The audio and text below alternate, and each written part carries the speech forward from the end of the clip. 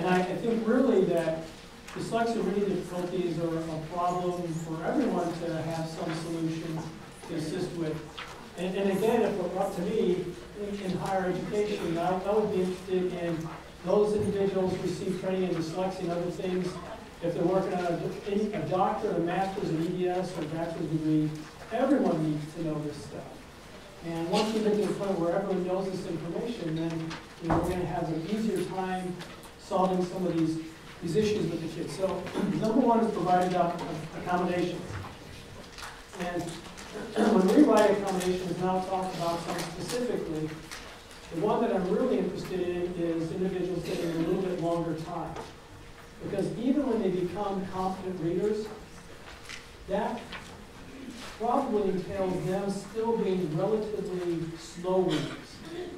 And I have a friend in Arkansas who started off as a physical therapist, but because her son had dyslexia and there was no one around who could help her son, she started learning everything that she could, and she got specialized training. And now she's a specialist in dyslexia, helped co-write the first law in 2013 that dealt with dyslexia, and she's now the dyslexia resource person at the high school that she's employed in. And a lot of her, and she has all the kids with dyslexia in high school. That's her responsibility. And a lot of them were getting C's and D's in their courses. And she found out that they just couldn't finish the test. That they knew the stuff, but didn't have the ability to show what they knew. So she went to the content teachers and said, look, they can, what's going to happen if we give them a longer period of time to read because they have reading difficulties and trying to score better on the test and show us what they really know. And so they can come to my homeroom and whatever you suggest for the test, like no book, no open book, no open notes, whatever you want, that's what I'll do, but I'll just give them time and a half. And so for a 30-minute exam, they got 45 minutes. For an hour exam, they got an hour and a half. And those kids were getting C's and D's because the reading difficulties went to A's and B's. Nothing else. They just had longer time to show what they knew. And this is one of the things I tell parents when parents say, I don't really want my kid to have a diagnosis of dyslexia because I don't want them to have a label. And I tell them, yes, you do want them to have a label. And the reason why that's important is because when they go to take the ACT or the SAT and they struggle with reading but they know a lot of stuff, ETS is now allowing students to have more time as an accommodation to take the test, which means they're going to score better. And if you wait until you say, well, I don't want that label, but when they're a junior, we'll go ahead and do it, then it looks kind of suspicious. Like, oh, now you've got dyslexia, right? So, you really have to have that maintained for some time before they're going to really allow you to do those accommodations. And I think that's important because certainly the better you score in those tests, the higher the likelihood you're going to get into a school of your choice, plus get scholarships and other things. So it's not a trivial matter. Read the Oklahoma Dyslexia Handbook. Actually, I've read it. It's really good. I like how it's presented because each chapter starts off with a myth and then debunks the myth and then goes on to explain more aspects about it. So if you haven't read the Oklahoma Dyslexia Handbook, I would highly recommend that you do so because there's a lot of really good information in there. They've spent some pretty good amount of time developing that. And then, of course, use your newly acquired knowledge in the science of reading to evaluate identification, evaluation instruments, and intervention approaches. And at the end of the PowerPoint presentation, I have my email address, and I really do like to communicate with you, answer your questions, and every place, this is our 5th location in the state, 7 days, 5 different locations. And I actually respond to everyone who sends me an email message. And if I don't, send it again because my inbox gets overloaded and sometimes I miss it. But I do want to answer your questions because I think that's an important aspect of what we're doing. We're giving you a kind of a taste of what things are like, but you're going to have questions, and I would like to be able to answer them. And in fact, in this part of the day, if you want to blurt out a question, please do so because a lot of times what happens, you're like, well, I'll ask them again, and you either don't write it down and forget, or you're like, you know what, I really do want to know the answer, but I really want to get out of here more. So I really don't mind if you blurt them out. Yes? And is there a difference in the reading with, like, say, print, book and paper, pencil versus computer? Some people say there's a difference. You know, if we ask, I don't know if there's been any research to actually look at that specifically. A child's preference might be one or the other, but you know, some of the research that has been done, and if you didn't hear, the question was, on the state testing, is there a difference between doing it online versus paper and pencil? And I don't think there's a really good answer to that necessarily at this point in time. But we know that individuals who have looked at electronic devices versus books in terms of college have found that individuals who read textbooks actually perform better on tests when it's the same content, same course, everything, than someone who's reading it on a device. Which is really interesting, actually. They actually learn better from using a book they can hold in their hand and turn the pages. I'm really not sure why that is, but that's some evidence we know for sure is the case. Yes? So I just attended a letters training earlier this week, and they actually said that there is some research that shows that you retain more when you read from paper than you do when you read from computer. Yeah. And specifically with dyslexia, you did? Or No, they just said in general. Yeah. Yeah, in general, that's the case. So if we're going to extrapolate, you know, my guess would be probably would do a bit better if it was a paper version than electronic, but I really don't know that, you know, with this generation. But generally speaking, you know, that's the case. Which is a good question. And letters is graded by Louisa Moats, and so here's the link to her aspect of Louisa Moats. Louisa Moats was really a classroom teacher first, and then she was wondering why people were not doing well in reading, and then got a doctorate and started working those things. And what she does right now is an awful lot of in-service training, because we know that, you know, individuals aren't taught pre-service, so she's out there. Letters is really a good program. Yes? You said earlier that the discrepancy model is not appropriate to use for how they qualify special education. Right. That's what our school uses. What are we supposed to be using? I'll talk about that. Okay. Good question. The question was, in case you didn't hear, which I'll just repeat the questions every time, so I won't explain why they're because I know you can't hear, but the question was, I forgot what we asked. Oh yeah, the discrepancy model. Right. Yeah, we're going to talk about why the discrepancy model is not appropriate and what you should be doing rather than the discrepancy model. So yeah, well, thank you. That's a good question. So here's some accommodations just in general for all individuals who have dyslexia, no matter what grade they are in or what the issue might be. These are all things that can be helpful. Firstly, allow more time on exams and assignments. Certainly is going to be very, very helpful to these individuals, because remember, even if they are becoming competent readers, they're becoming competent readers, and they're going to be slower in terms of reading, and it's going to take more time.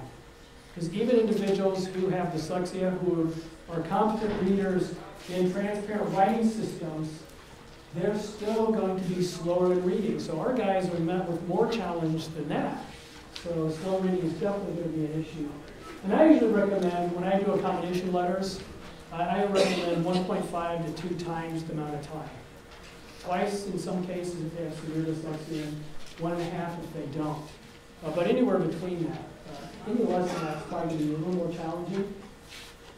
Any tests or exams or quizzes that are done, firstly I should say this, we should ask the individual what they want. I think the extra time thing is just blanket for everyone, because it's going to just take them more time.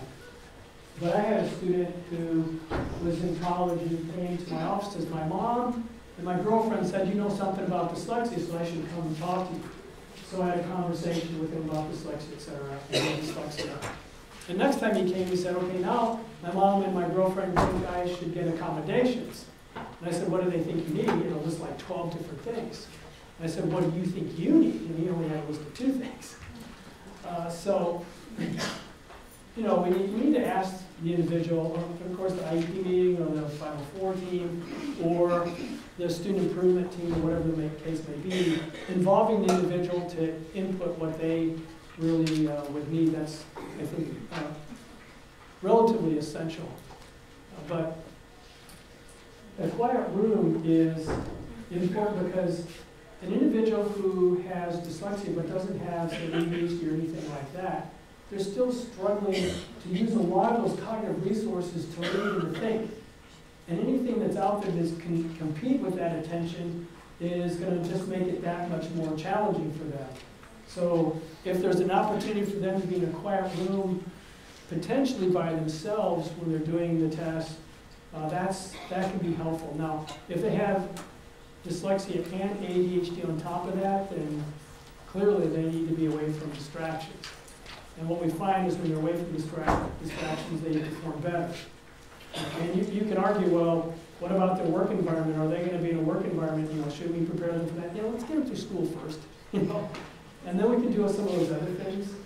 And even in work environments, you know, they provide opportunities for accommodations. They can wear headphones and all kinds of stuff that cancels out noise and helps them. So in school, these are things we can do.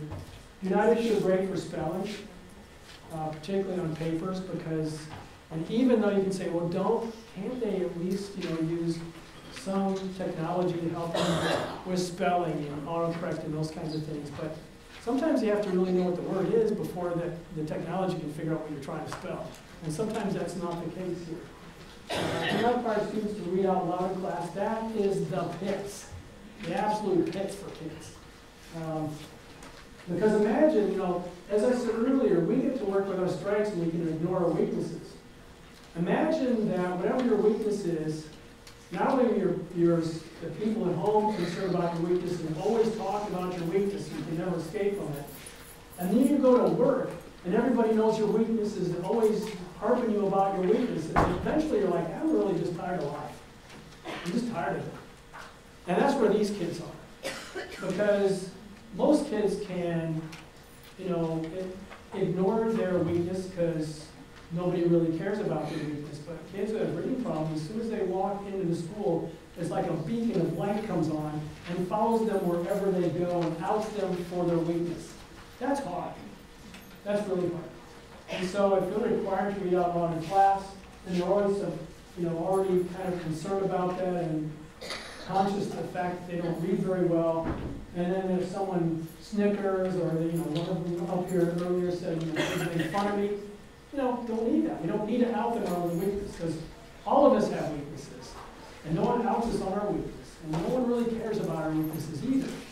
But in school, everybody's got to read. And if we're making them read out loud in class, then, you know, everyone's going to know, or it's going to be in their face so they know. And, you know, there are times when, again, you got to ask because I know one child had a fairly severe case of dyslexia. He said, I want to read out loud in class. Really? That's amazing. But he wanted to, so then he should. Because he said it helped him. But I've also had kids. There's a kid from southern Arkansas that came to our center for one of our week-long intensive interventions. And we start on a Monday at 9 in the morning, and we work till 4:30 in the afternoon, 5 days. It's really super intense. And I was having a conversation with him, and he told me his teacher never knew he had dyslexia. And I'm like, come on, you know, that can't really be true. And I said, how can that be? He said, well, whenever I read in class, I just read really quickly and mumbled because he couldn't read. And the teacher just let him go. Well, okay. I mean, he figured out a strategy to get around that, but I thought maybe at some point she'd say, I wonder if he's actually reading anything. But not the case. And do not require kids to go to the blackboard or the whiteboard to spell, because spelling is just horrendous for them. And again, if they want to, that's fine, but most kids who have dyslexia and reading difficulties don't want to, because there's no way they're going to spell that word correctly. It's just not really likely to happen. And I guess I can tell you this too, not at this point, but one of the things we found in terms of science is that homework for elementary grade students does not improve their academic skills or achievement levels at all. At all. So the question is, should we be doing homework for those kids? Probably not. Probably not. And the reason why I tell you this is because any parent who has a child with dyslexia, where you got 20 minutes, you're supposed to be doing this homework, they're spending 2 or 3 hours on it. And if there's something that's lasting half an hour, they're spending 4 hours. And the level of stress and anxiety in that family because of that is horrendous. For what purpose? No purpose. It's not going to happen. The achievement levels in elementary grade isn't affected by homework. A lot of schools, besides the United States, don't do homework. You know, in other countries, they don't even do homework. In middle school and high school, there is some evidence that homework can be effective in terms of increasing achievement levels, but elementary level, really, particularly for families that have a child with dyslexia, is, you know, ask their parents, you know, oh, your child is dyslexic, how much time do you spend on homework? And see, the problem with that, if they're spending 3 or 4 hours on homework, there's 3 or 4 hours they're not spending on things that are actually important for their development, like team sports and music and all that kind of stuff that's helpful to them. They don't get to do that. And that's, I think, clearly wrong. I mean, Nietzsche said, without music, life would be a mistake. I don't think we can actually extract music from humans. It's not possible. But obviously, those things are important. Remove extraneous materials from worksheets. I'm guilty of this too, because I'm a teacher, and we like to over-explain. Like my kids hated asking me sometimes a question that was one they wanted to know the answers to, because they wanted a yes or no answer, but I spent 20 minutes explaining it to them, right? Because that's what we are, we're teachers. I want them to know every reason why we're saying yes or no, right? And that certainly can be a problem. So we over-explain worksheets. And so with kids who have dyslexia, the minimal amount of relevant information, how to perform, is all they need. Like pictures and stuff like that, they get distracted by all that information. We just need to have the relevant information, and then we'll let them do whatever that worksheet is about. So the less information, the better in that regard. Fewer words on tests and assignments, particularly for individuals who have dyslexia. Let's get to the point. Use assistive technology, and you got to hear about that at one time. But I'll give you an example. There's an individual, bless you, at Emory, and he is working on leukemia. That's his research area, and he's quite gifted. Someday, his work is so avant-garde, he's got the potential of being nominated for a Nobel Prize. He's doing really outstanding work, may help us understand and essentially cure leukemia. He was born a Spanish speaker and learned how to write in Spanish. Spanish is what type of writing system? Transparent. So he learned how to read, no problem. I mean, some problems probably. He has dyslexia. And he is now at Emory. He speaks English very fluently, and he can read fairly well in English, but he can't write hardly at all. So he told me that for him to write a memo, it takes him 30 to 45 minutes, because it takes him about 10 to 15 minutes every sentence that he writes. And he's got to reread it, and he's got to change it because it makes no sense. And then when he gives it to someone else to read, they don't know what he's talking about. So he's a very, very poor writer as a function of that's the part of the dyslexia that's a problem for him. So I was speaking to him on the phone for like 45 minutes, and he's worried because to work in a university, you have to write grants to support your research. And he's got to be able to write grants. Writing's a problem for him. And he wants to write up the results and submit it for scientific publication, because that's how you get to stay at universities like that. Remember the publish or perish? You heard that? You don't publish in scientific journals, and you don't get to stay. And he likes his job at Emory. And he says, I just don't know what to do. I would like to come out to your center to get an evaluation for dyslexia. And I said, okay, you can make that happen. But I said, in the meantime, you have no problems articulating exactly what's on your mind.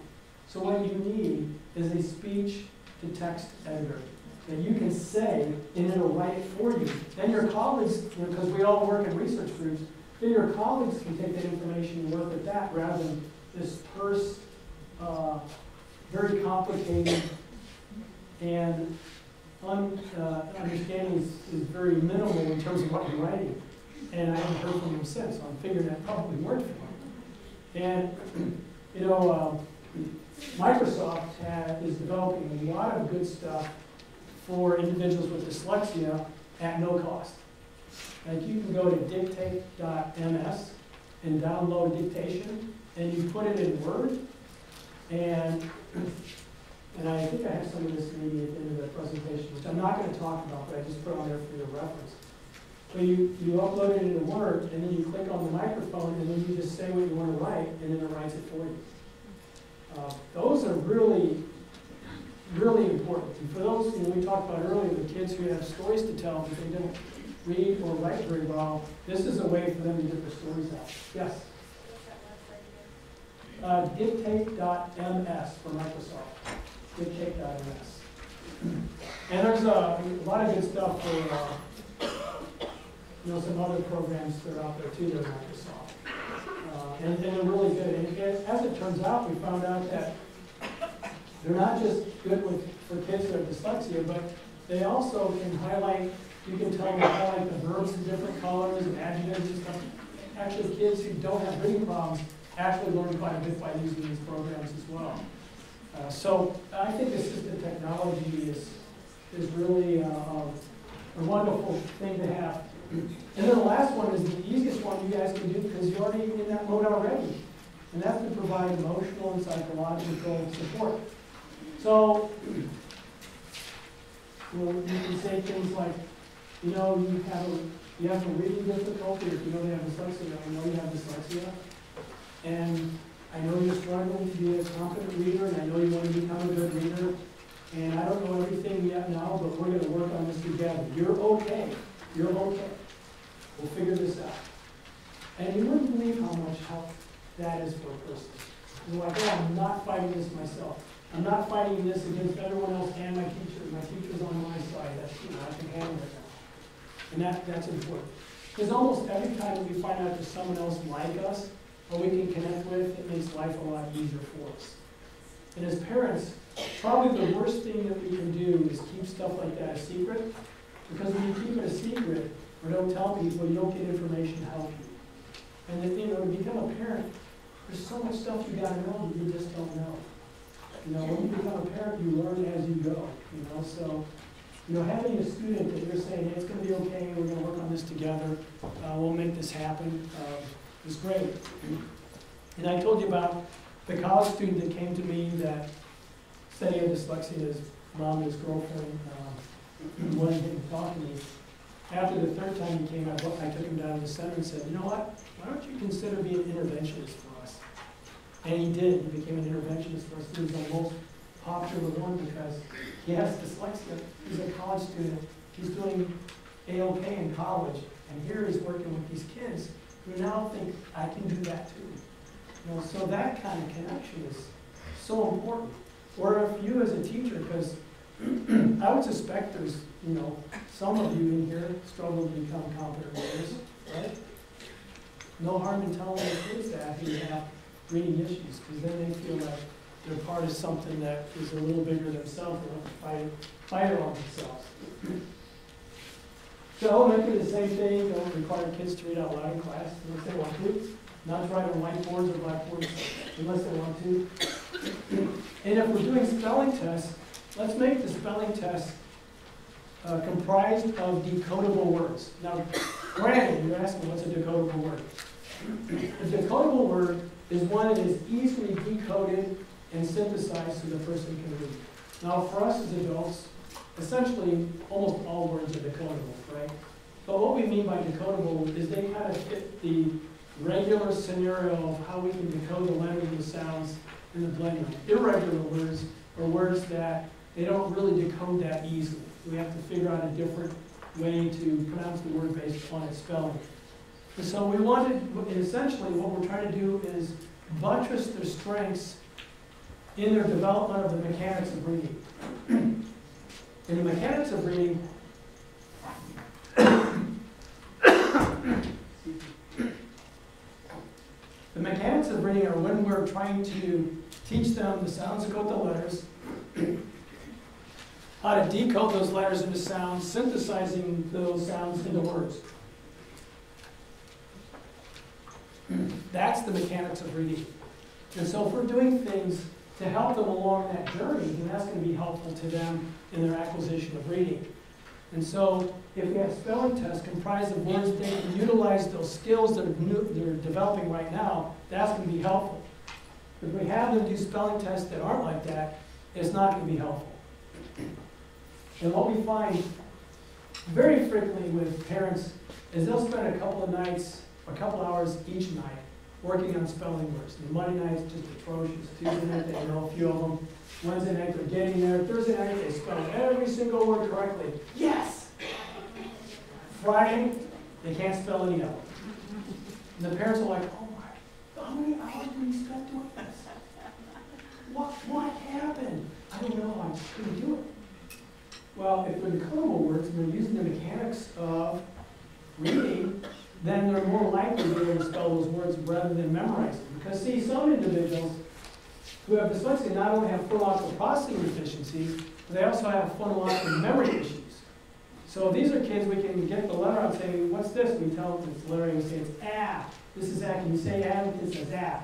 You put it behind your back and say, you keep it there for a second or two and say, okay, what's this? And he goes, oh, I'm sorry, what is it? Can you tell me again? And you say ah, say ah. And the kid says ah. Say, okay, got it? Okay, what's it now? Oh, tell me one more time what it is. And you're thinking to yourself, you walk to school, how do you get here? Well, the answer to that is a different type of memory. Phonological memory is not sticking. Other types of memory, oh yeah, absolutely, they got stuff. But for us, as individuals who don't understand it like this, no, are you messing with me? Seriously, I just said ah. Oops, sorry. Ah. How do you not know that? Well, the answer is that's just part of the issue.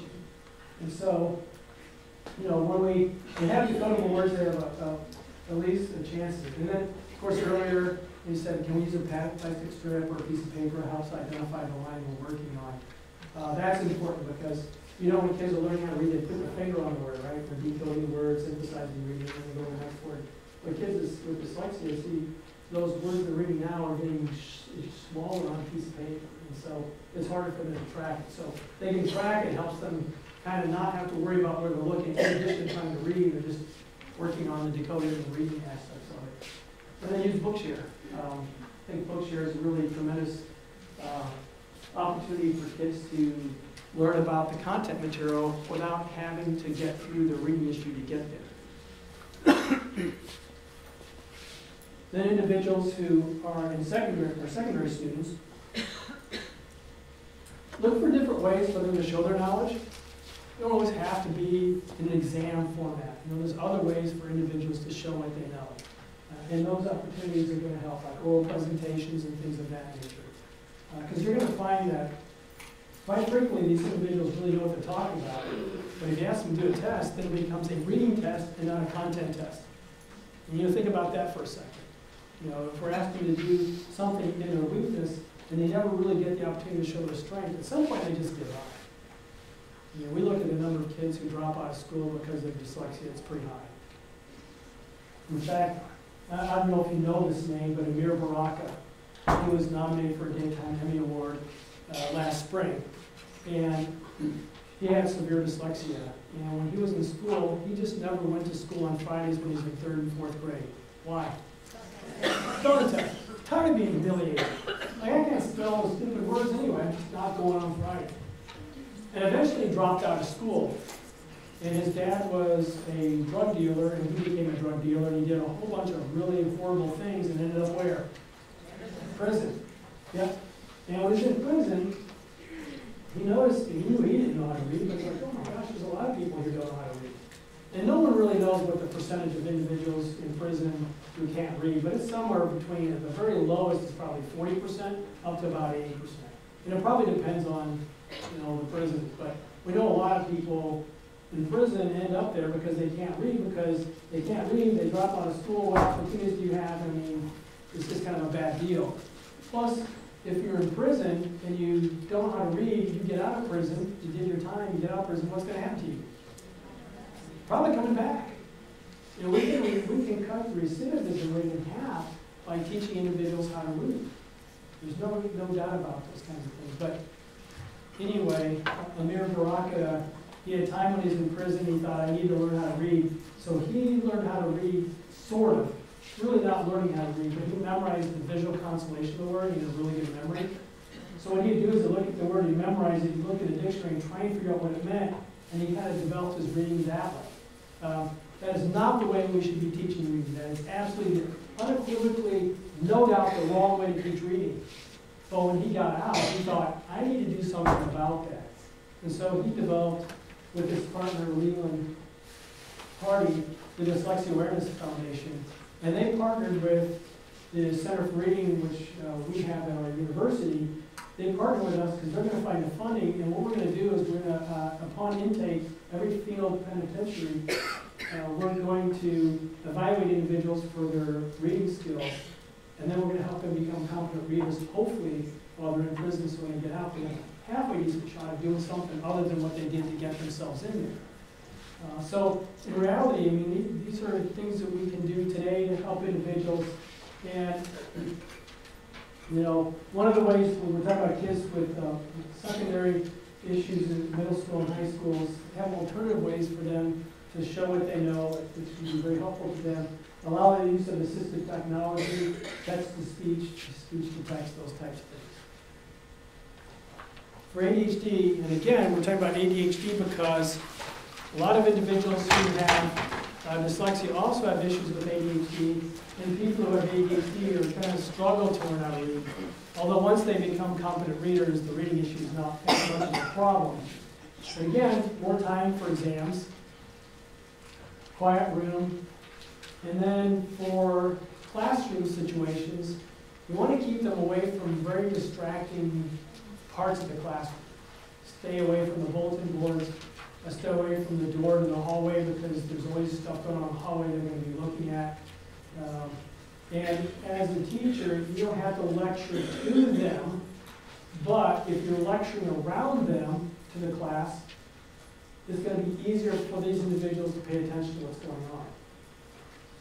Plug-in-the-ear technology is really great where you're mic'd up like I am right now, and the individual has the receiver in his or her ear, and what that does is then they are hearing the teacher's voice stronger than the rest of the environment, so they're more likely to be able to pay attention. And in some classrooms, they actually have speakers in the ceilings, and as it turns out, when the teacher used the microphone where his or her voice is being amplified and coming out of speakers in the ceiling, other students like that too. Because there's a lot of noise going on, they're going to miss stuff. With louder teacher's voice, that's very helpful to them. So plug-in-the-ear technology is available, something like that. So I talk about identification procedures. What is typically used by school psychologists who are out there evaluating individuals who have reading difficulties. And we want to get our school psychologists up to speed on dyslexia so they can help identify kids as early as possible so we can do things to help them become competent readers. So school psychs are the individuals in the school system that can really help with this, no doubt about that. But these are the things they typically look at, the intellectual intelligence scale for children. The first intelligence scale was developed to differentiate children who could and who probably weren't going to benefit from education from those who would. And that's why Alfred Binet developed the intelligence test to do that. Wexler came along later and thought, well, intelligence test might give us some insight into how the person's neurological system works. And so rather than just having an overall score like the older Binet did, now the Wexler scale gives you lots of different subtests. It gives you information about all kinds of different processing that tells us a little more about neurological processing. You'll see it. The Woodcock Reading Mastery Test, the third version of it, has a lot more stuff in it than it used to. It used to be in the old day, they're just really looking at reading of words, of non-words, comprehensions, things like that. Now they've got phonological processing things in there too, because we know now that that's really important to evaluate when we're evaluating someone with regard to reading. And the GORE oral reading test, the Great Oral Reading Test, the GORE for short, is used because all the other tests are kind of asking you to do all this stuff silently and give us an answer. It'd be kind of nice to know if they're actually reading the words properly. And so the oral reading test, they're reading it out loud, and we get to hear what they're actually reading. Are they reading the word properly? What are the mistakes? What is their fluency? Do they understand what they're reading? Those types of things. So these three in general are what school psychologists will often use. A test that I also like to see, that some school psychs use and some don't, is the comprehensive test of phonological processing, the CTOP, which is its second version now, the CTOP 2. I really like that one, which we'll talk about in a few minutes. So the Wechsler Intelligence Scale for Children, you can see the various subtests that they're examining here. This is what type of reading action test. These, the ones I say new, they're in this edition of it, but they weren't there in previous editions. So you got listening comprehension, which is really, really important to evaluate because children who have dyslexia, they can learn stuff. And so listening comprehension is asking them, okay, we tell you this stuff, what do you remember from it? If we have them read stuff and say, what do you remember from it? Because they're not reading well, they're not going to tell us much. So it looks like they don't understand anything. But listening comprehension, like, oh, they have really good listening comprehension. Then you can see phonological awareness is new, or on this version of it, rapid automatic naming is new, and then the oral reading fluency on the end, those are new. So it's a more comprehensive evaluation that looks at more things than just overall reading, includes more. And then the GORT really hasn't changed much. You're looking at reading rate, accuracy, fluency is a measure they develop from that, and comprehension, what they're able to comprehend. What we use, I'm going to tell you what we use because I certainly want to encourage people to do more of a comprehensive evaluation of what's going on here. We look at phonological processing, obviously. We're going to look at letter name and sound letter correspondences. You might say, why would you look at letter names? I thought, didn't you say earlier that you don't need any letter names? That's right, I did say that. But I also said that whatever information that we can find that's useful to us, we will use. And here's the issue. In the late 1980s, early 1990s, and you guys were even born then, we're looking at issues and strategies of how to identify kids as early as possible who had reading problems. And at that point in time, we really weren't evaluating kids as having a reading problem to the end of third grade. That's 4 years too late. We could have been doing something. You know, it's that wait to fail model. Well, developmentally, reading is not there, you just need to wait. So we wait a little bit, and well, they're still not really there, let's wait some more. We can wait forever, they're not going to get any better. Maggie Brooke, 4 decades, told us that individuals who struggle with learning how to read in the very beginning of first and second grade are going to be adults who are illiterate. And that's a problem because we have somewhere between 40 and 60 million adults who cannot read well enough to read the prescription bottles. So now it becomes a health problem in addition to a reading problem. And we have a lot of people who just don't read. I mean, you see that stuff in their Facebook pages. You know, they write this stuff down and you're like, seriously? Come on. Could you go to Google? Just Google. 1 minute at a time on Google, you'll find out what you're passing on is complete, utter nonsense. But we do it anyway. You know, so we need to read. We need to do more reading. Reading is important. We need to learn stuff when we read. So the letter name stuff, like I said, is not important to the reading process, but because parents have taught their kids the ABC song, and they taught the letter names, and they get to school, those kids who struggle to tell you letter names probably have phonological memory issues, which is also a constellation of dyslexia. And so even though it's not important for the reading process, it can be a good predictor, which is, it sounds strange, right? But, you know, that's kind of the case. It's correlated, it's not a cause, in other words. And it's something that's helpful to us to look at. So then we look at reading, spelling, and comprehension. We're going to look at attention, because I told you that in my opinion, I don't think we have a comprehensive enough evaluation of dyslexia unless we're looking at both, because they can sometimes look like each other. And we can have an individual who's been treated, they have problems with reading, they have problems with phonological processing, they have all those difficulties, so we say they have dyslexia. And then we find out later on that they actually have ADHD, and they get some type of treatment for ADHD and doing better with that, and all of a sudden now they're better readers. Like, oh, the phonological process, they couldn't do the phonological processing because of their attentional capacity. So we really need to look at these things comprehensively, and when we don't, we're missing something that's probably pretty important. I mean, you wouldn't want to go to a doctor that said, like, well, you know, here are my pains, or here's what's going on, and they say, hey, take this purple pill, come back. And you come back, so it's not working. Well, take 2 more purple pills. And like, is the purple pill the same thing you give everyone? Well, yeah. But you got to drill down and figure out what the problem is. You know, I mean, medicine is amazing. But it's amazing because we do the evaluation piece first, and then we remediate based on what we find. And that's obviously what we need to do here. They're going to look at psychological, emotional functioning, and we're going to look at auditory processing. It's really auditory threshold. I shouldn't say the word auditory processing. It's a different beast than auditory threshold. We want to know if they can hear within the range of speech. Because what we know about dyslexia is it's a special case of a language disability. And so children who have dyslexia are more likely to have articulation dysfunction. They're more likely to say the widow ran along the walk.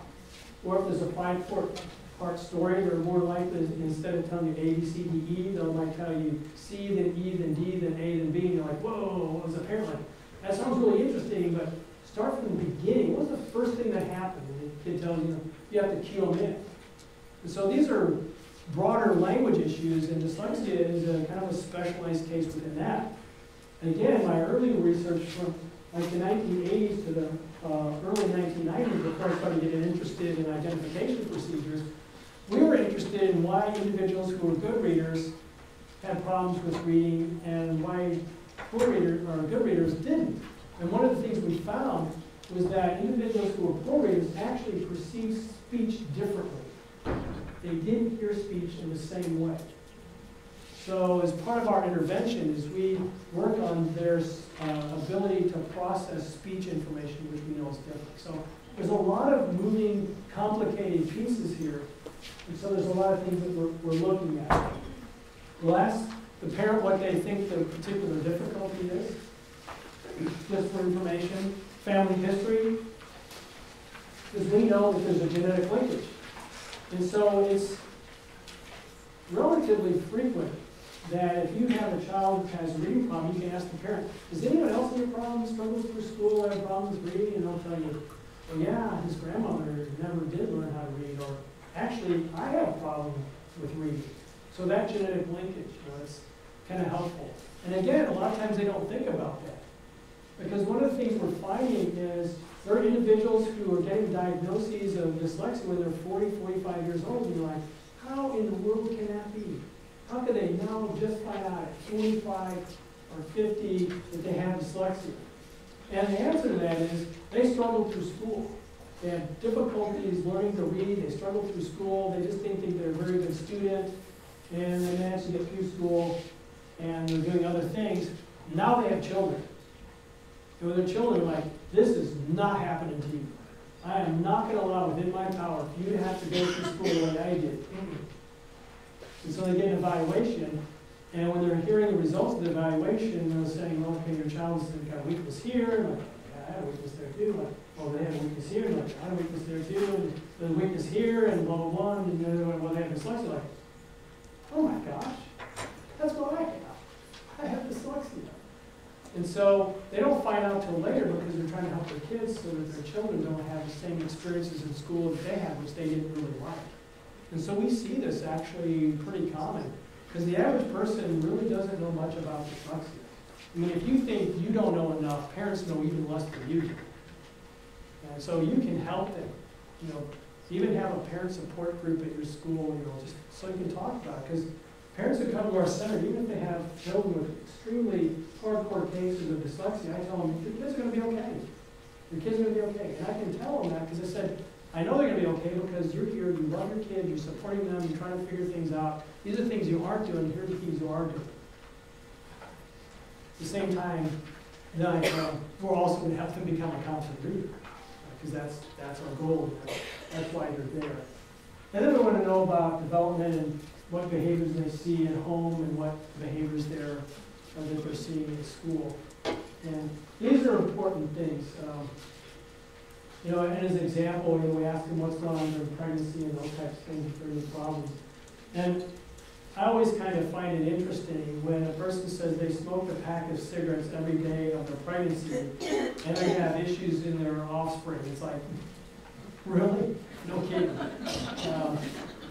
And I think I'm going to say something that's going to be shocking to you, but you can look it up to see that it's accurate. But individuals who smoke, the insult to the fetus is worse than if they were using cocaine. And you're like, that can't be true. It is, because cocaine has a half-life, so the fetus has some type of recovery. But smoking, it's always there constantly. And the outcome for kids with smoking overall is much worse, which is really unfortunate. Not only childhood cancer, but almost every ailment we know that humans can have in terms of illness is made worse by or caused by smoking. So smoking is the one thing, if you stop right now, you've improved your life forever. Well, until you're not here. And you're going to live longer. So we use, when we look at phonological processing, when you see something in red, that's what we use. And I'll describe what we use in more detail. But we use the dyslexia, we call it the dyslexia evaluation tool. And I really like the comprehensive test of phonological processing. It's a really good test. It is developed by 3 researchers out of Florida State University. And by the way, if you go to the Florida State University Center of Reading, they have there lots and lots of good stuff they're giving away free. I would use that if you had the opportunity to get there. But Wagner, Torgerson, and Rochot came up with a comprehensive test of phonological processing after decades of their own research. And it's a really good test. The Woodcock Reading Mastery Test, which we've already talked about. We're looking at measures of letters, reading, spelling, and comprehension. The Woodcock Reading Mastery Test, and of course, you know, our tool that we developed. And again, this is audiometric threshold.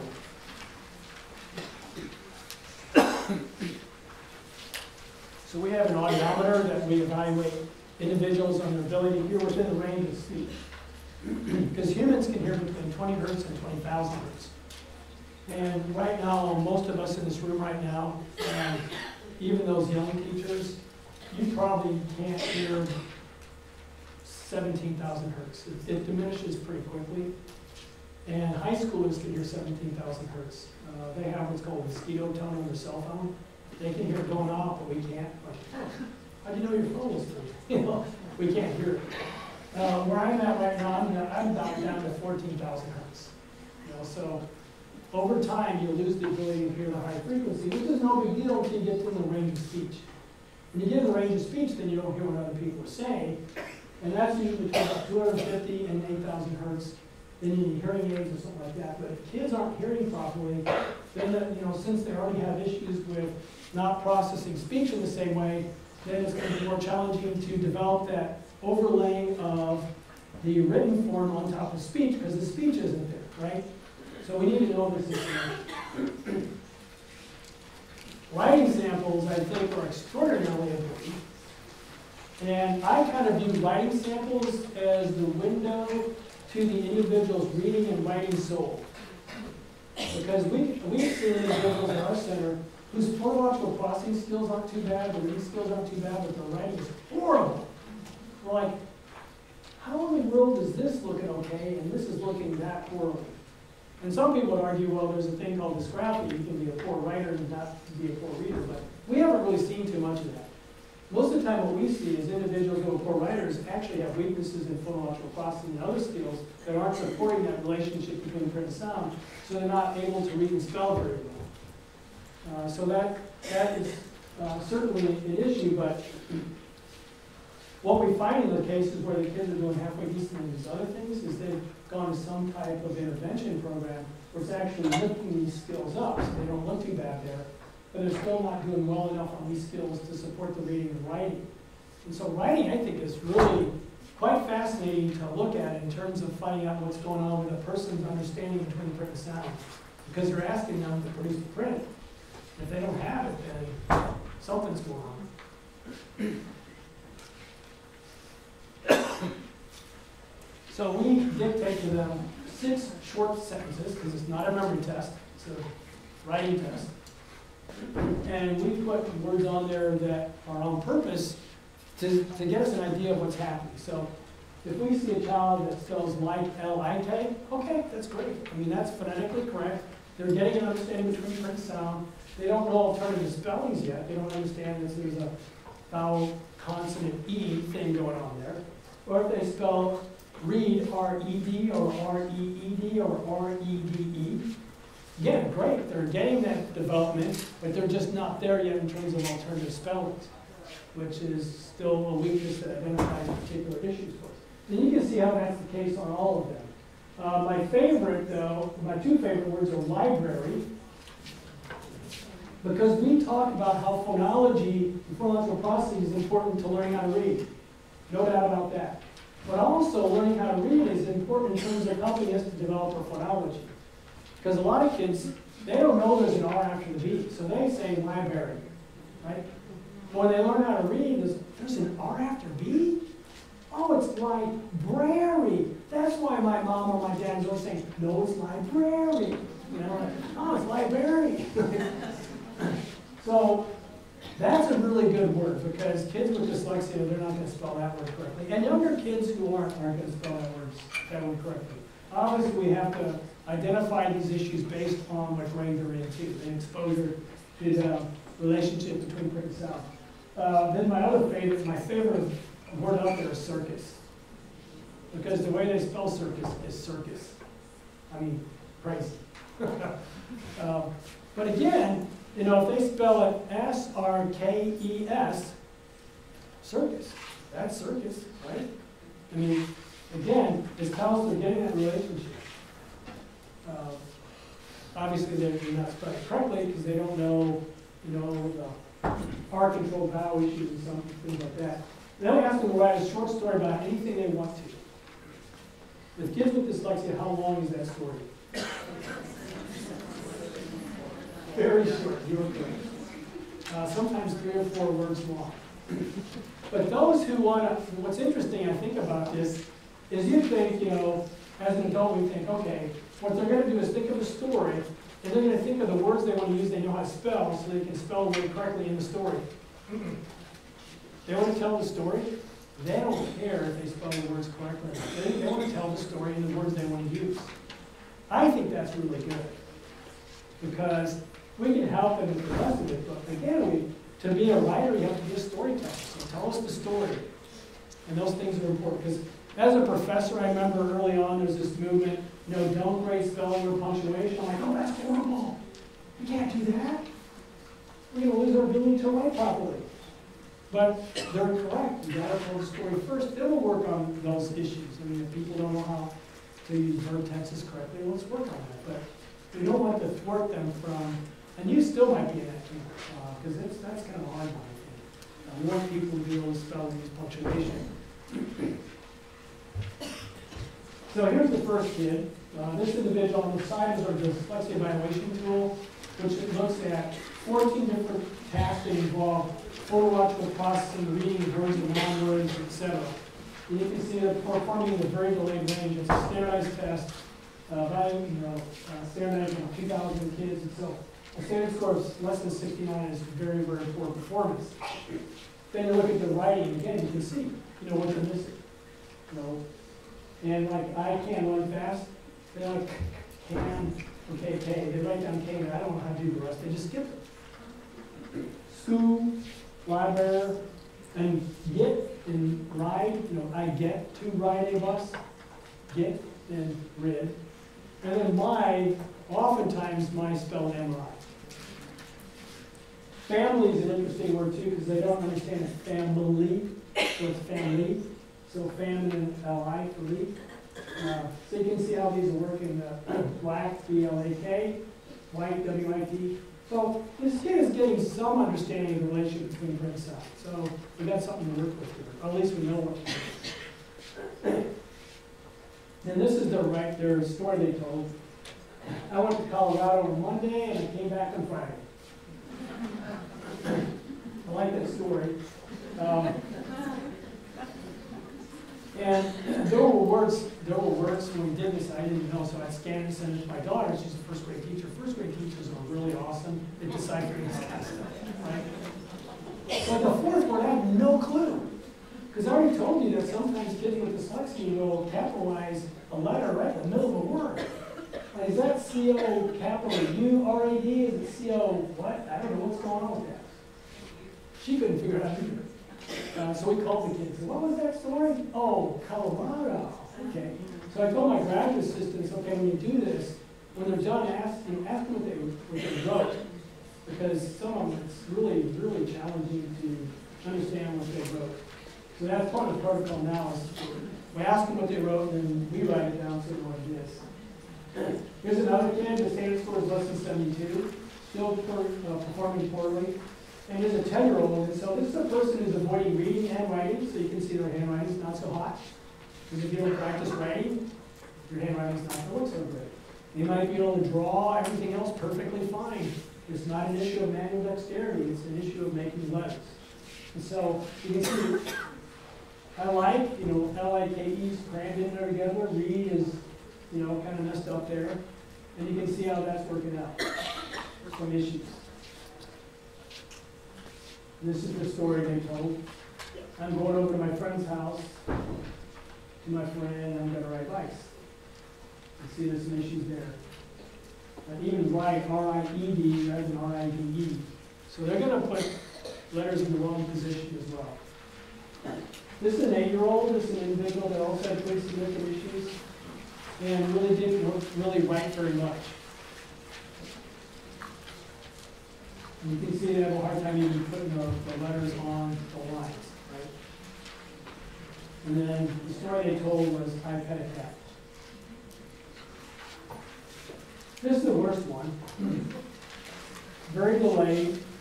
But this is an interesting story with this individual because this individual struggled to learn how to read and the mom was homeschooling the kid.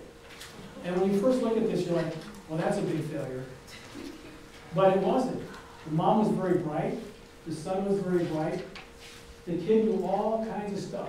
But she didn't know how to teach the kid a reading problem. And the school the kid was in didn't know how to do it either, so she was homeschooling this kid. And worked on everything else but, reading and writing. And as a third grader, she came to us and was like, well, I really don't know what to do. It's really time this kid learns how to read. And so we did the writing sample. And you can see very delayed, standard score less than 69, very poor performance overall on phonological processing, reading, writing, spelling, and all those things.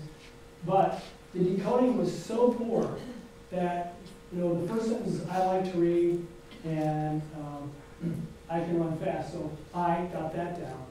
And then I like, O-L, and I'm too exhausted to do the rest of it. And you think, how can you be too exhausted? But think of it this way. Cognitively, it's sort of like weightlifting, in a sense.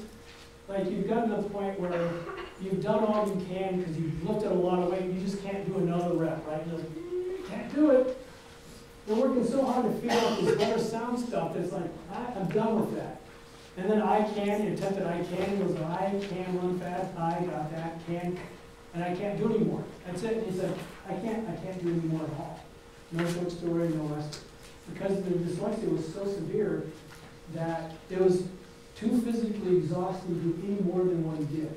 So in reality, this looks like someone, man, we should take that kid out of the home if they're not going to homeschool properly. But the kid knew everything else, all the content stuff, the kid was doing great. But the dyslexia is so severe, no one really knew what to do with them. Measures of attention.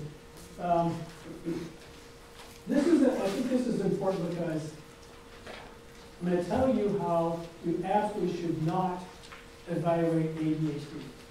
And that is to suspect that your child has ADHD and then take your child to a physician who only gets 10 minutes of time with you.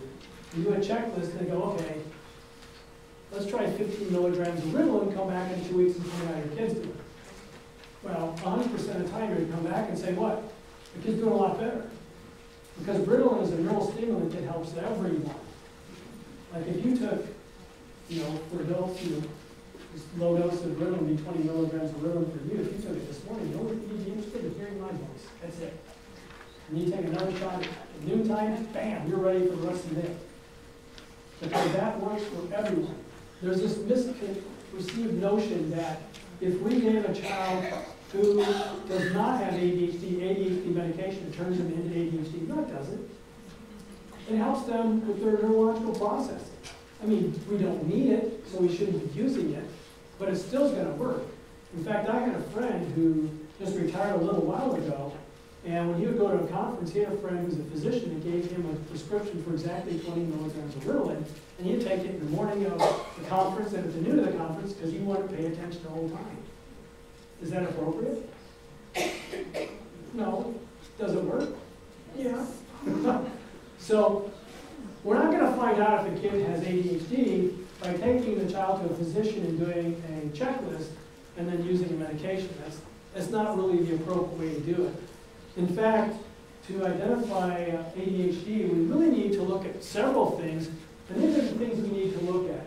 We want to get information from the parent about what's going on at home.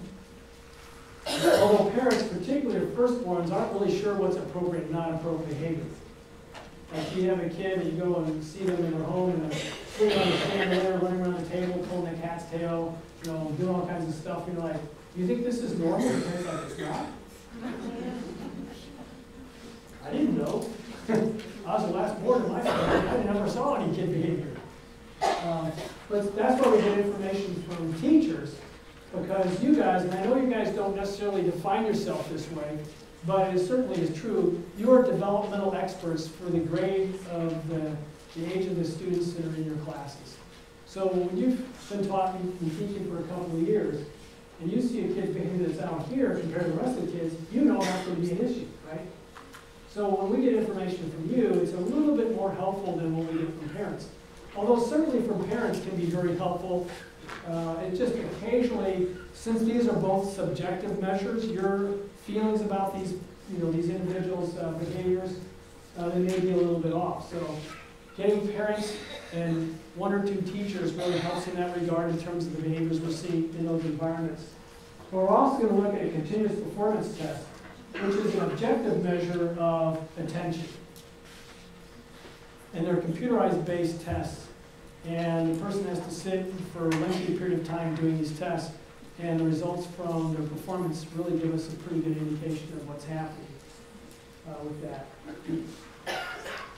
So earlier, when you said about discrepancy, I wanted to talk about discrepancy a bit, because it's important. And I know there are still school systems across the United States that still use the discrepancy model, and we need to stop.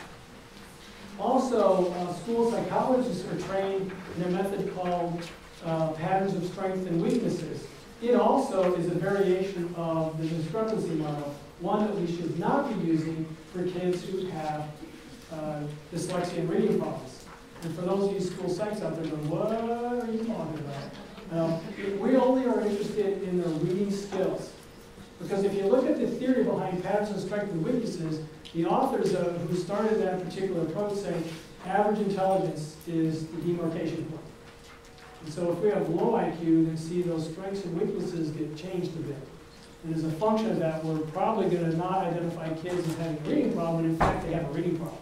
But here's, initially, this is the early to mid-1990s. There's a few of us researchers in the United States who were looking at this, and in Canada. We're looking at these issues. And what we did is we were looking at kids who are poor readers, and we put them in two different groups.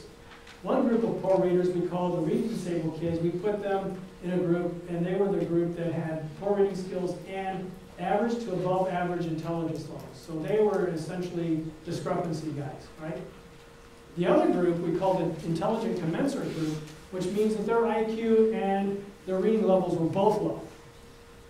So we put them in two different groups based on that.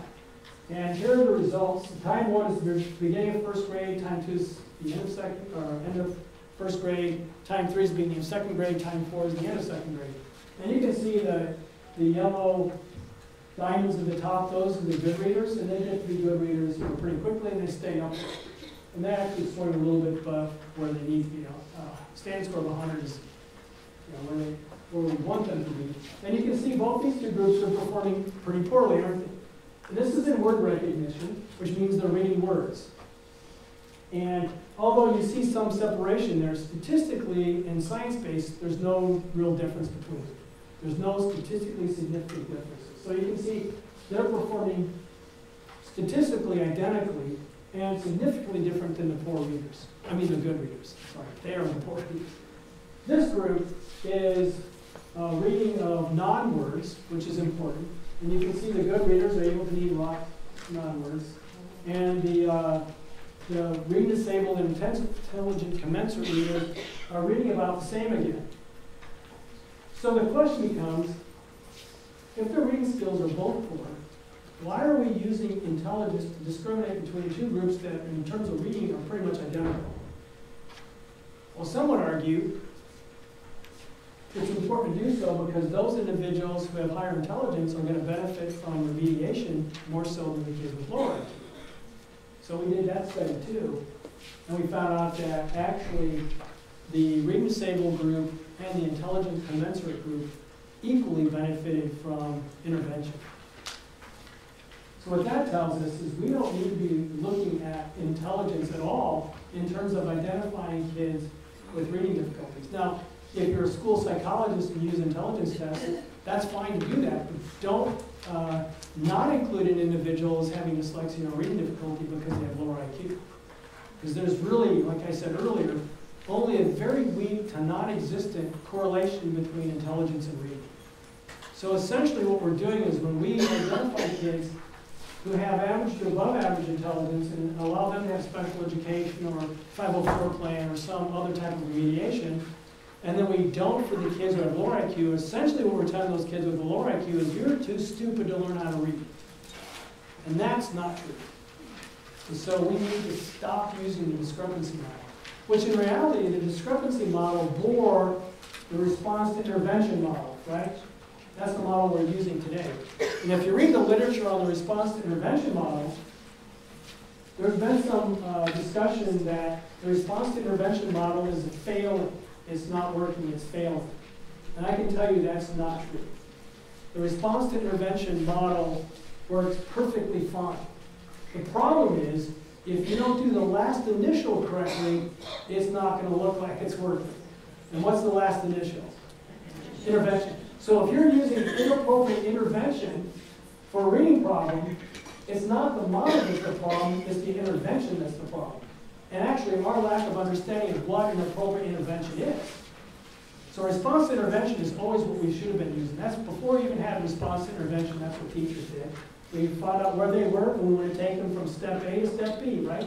That's response to intervention. I don't care what else you call it, but it's absolutely response to intervention. So we've always been doing those types of things. And so the issue with response to intervention is we have to have a science-based appropriate intervention for dyslexia to see improvement in reading. If we're not using those types of interventions, then it should be absolutely no surprise and predictable that we're not going to see an improvement.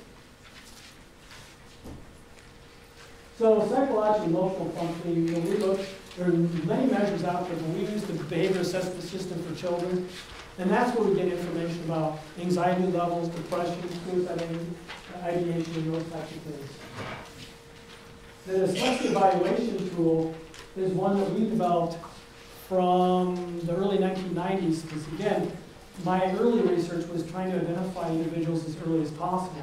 And using these methods at the beginning of first grade, at the time you weren't identifying kids until the end of third grade, we were 98.6% accurate.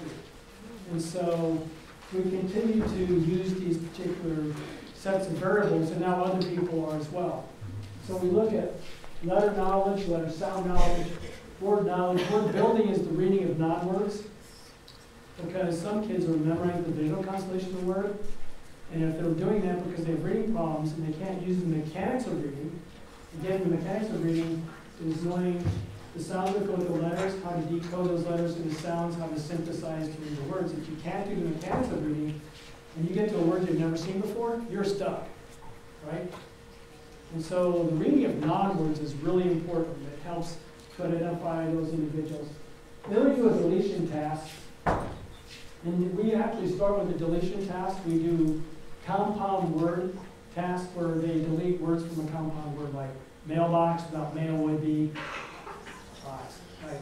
We do those because most kids can do those pretty easily, so they feel like they're doing something successful. And then we do syllable deletion, where they delete syllables from words, which then we have more individuals who are having challenges with that. Then we do onset rhyme. The onset is the first consonant or consonant cluster. The rhyme, R-I-M-E, is the vowel and everything that follows it. And then we do phoneme deletion. And for us, although theoretically there should be differences in performance based on onset rhyme versus phoneme deletion, we've never seen it. It's almost like to do onset rhyme properly, you have to understand phonemes anyway. I just mentioned that because if you guys do onset rhyme stuff, it's like I don't understand why they're not performing better. It's probably don't know much about the phoneme stuff either.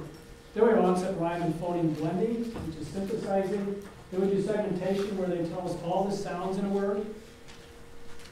And dynamic segmentation is the same task, but there are half as many trials on it. Instead of 16, there are 8.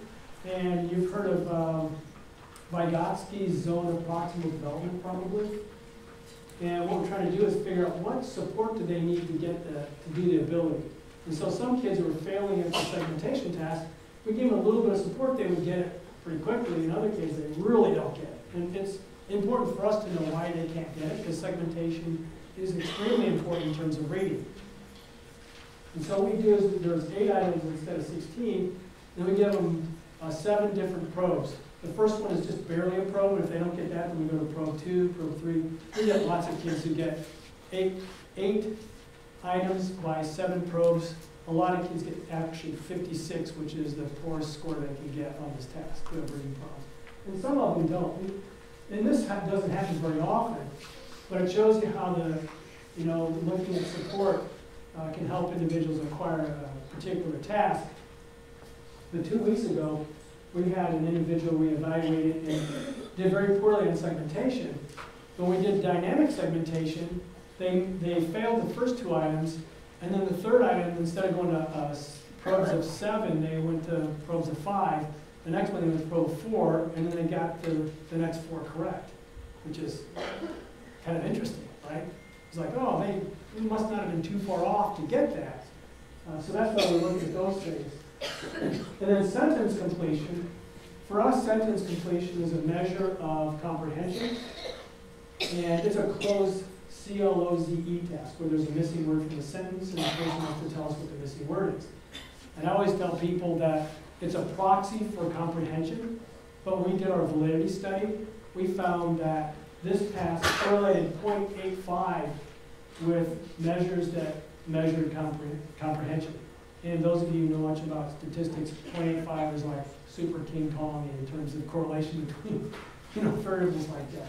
I mean, 1 is really great, 0.9 is even better, 0.85, I just have to say I was super happy to see that.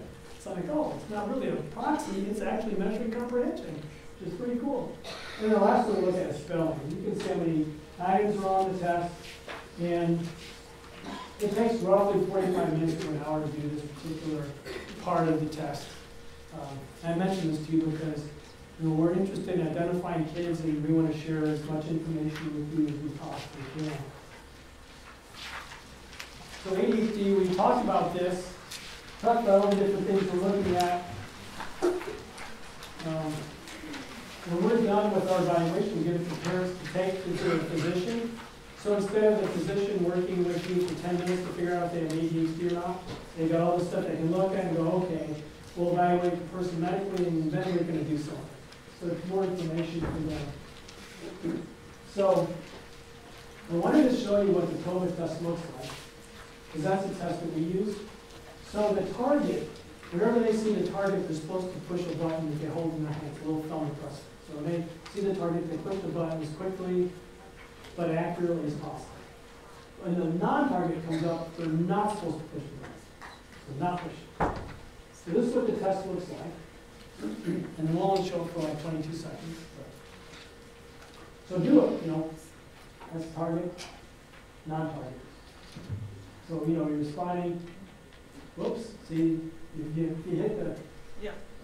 so you can see how that goes, right? So that's like 22 seconds. This task goes on for 22 minutes.